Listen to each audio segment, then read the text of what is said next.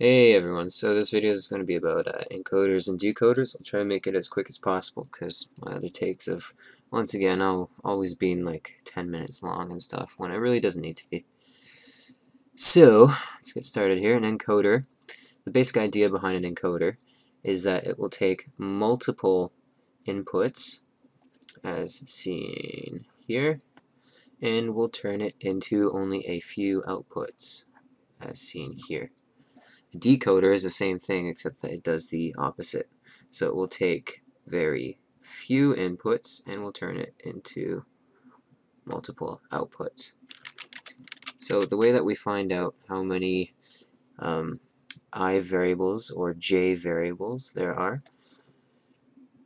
with the number of x, y, z variable type things that we have. So if we have x, y, and z, that means that we have 3 variables coming out of here.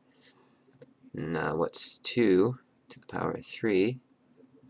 That's 8. So in terms of an encoder, if we have 3 outputs here, then we're going to have 8 inputs. And for the decoder, if we have 3 inputs, then we'll have 8 outputs.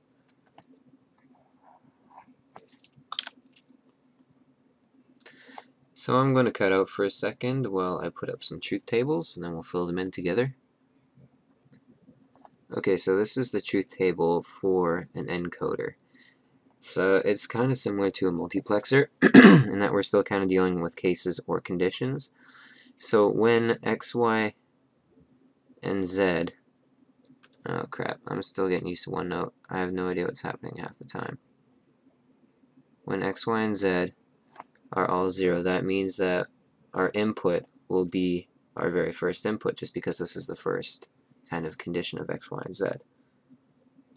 So that will be 1. And we're just going to iterate all the way down. It's going to kind of form like a bit of a diagonal type thing. So I'm going to fill in some zeros. So we'll use green for that. 0, 0, 0, 0, 0, 0, 0. So you're only going to have one value on each row of inputs for the encoder. Alright, so now we're on our second condition. So another way of saying it is that if the input is I1, so if you have I1 is equal to 1, then x, y, and z will be 0, 0, 1. So we'll do our zeros now. Because remember, we can only have one value per row of inputs. And we're just iterating down. We're just going down the list. So now I1 is 0, because we're on the third row now. Okay, so I think you guys get the idea. So I'm going to cut out and fill out the rest of the table. Okay, so this is our completed truth table for an encoder. And as you can see, we have kind of this diagonal thing here. I just retraced the ones so we can see them better.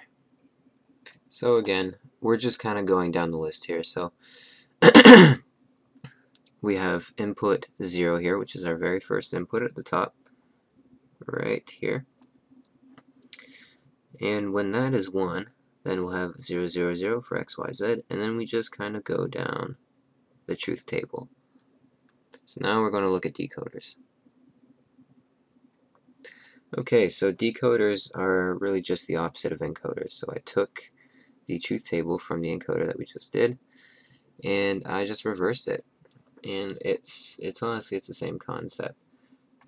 So I'm just trying to change the cursor here so I can follow it a bit better. So when we have x is 0, y is 0, and z is 0, which is this condition here, first condition, then I0 will be 1. And again, we can only have one value per row of outputs here instead of inputs.